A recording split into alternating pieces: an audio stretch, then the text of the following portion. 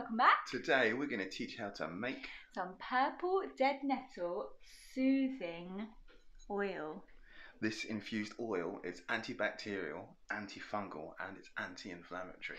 So you can apply it to your skin if you've got any itchy rashes or irritated skin, and it soothes it. Yeah. And this lovely little plant is really commonly found. You can use the leaves, the flowers and the stalks. It's packed full of goodness, and I use this oil on my little itchy rashes I get on my hands sometimes. So come with us, it's super easy and we'll show you how to make it.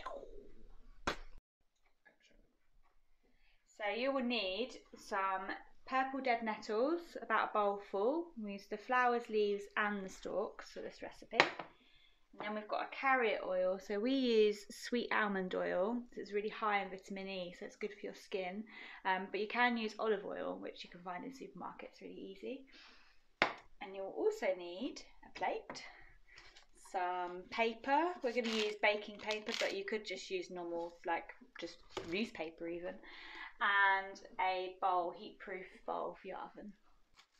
First thing you do to make your purple nettle infused oil is cover your plate in your bit of paper, put your flowers and spread them out,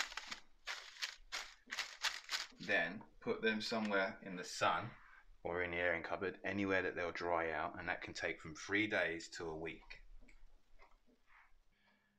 So after 1 week, it'll all be dry like that, nice and crunchy. Then just add that to a jar.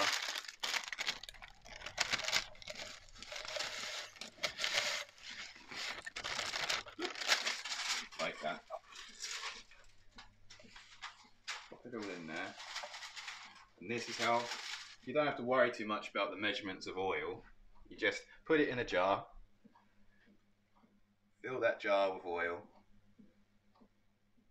so it's all submerged, and that will be plentiful.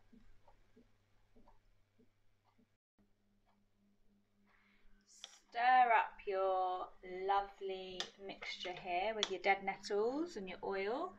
Make sure it's all submerged, looking good. And then what you can do, pop a lid on and pop it in a dark cupboard for about 2 to 3 weeks, and all the lovely goodness will come out of the dead nettle and into the oil, and then you can use it after 2 to 3 weeks. However, we've got a speedier way of doing it. We are going to pour it into this bowl. Lovely. Right, so now we have our oils and our dead nettle, and we're going to make sure that all of it is covered in the oil, because when you put this in the oven, if it's sticking out, then the dead nettle will burn, and we don't want burny flavours in our oil. So that's really submerged. Our oven has been on for about 5 to 10 minutes on the highest heat. We're going to turn the oven off.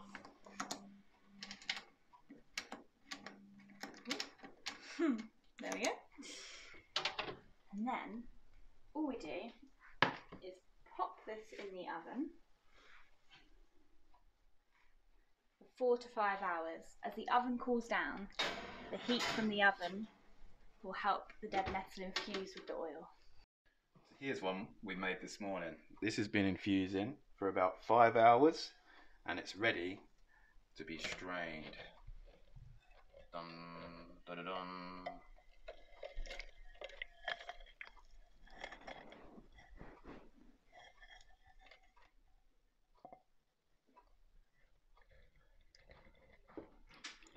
Now I'm going to squidge that with a spoon to get out all the oil.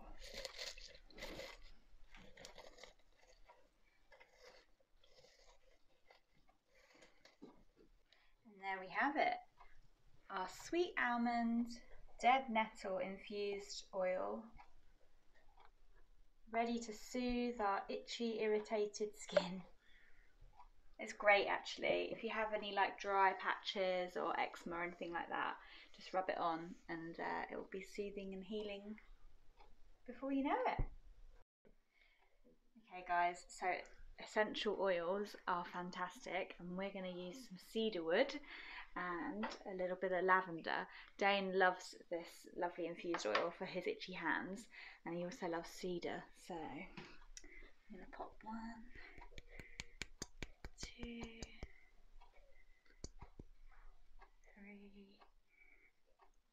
3, 4. Let's go wild.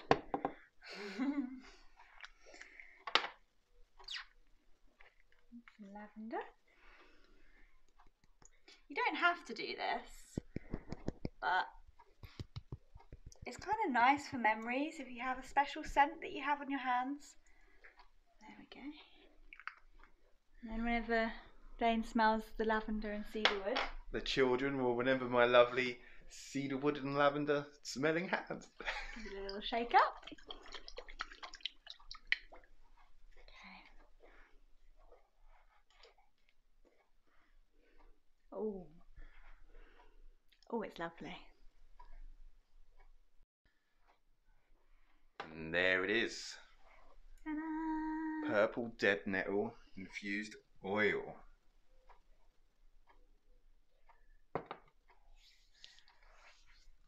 It's antibacterial, antifungal and anti-inflammatory.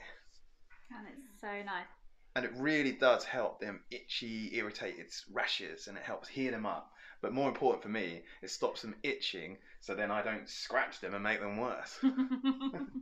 Always that phrase, if you keep itching it, it will get worse. Yeah. But no, this it's lovely. And this lovely little plant, the dead nettle, is so common here in Sussex and all over the UK actually. And I've been looking at it for years and thinking it was part of the stinging nettles, had no idea that it had so many amazing properties.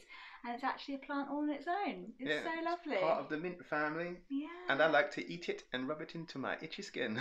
So guys, have a go at making this at home. Do let us know in the comments if you have any questions. We're happy to answer. Yeah. And follow our Facebook page and our Instagram that we just made because we're trendy. Yeah, we're having a go at Instagram now. We're going to give that a shot. Yes. I love photography, so hopefully there'll be some nice pictures up there. Yeah, and subscribe.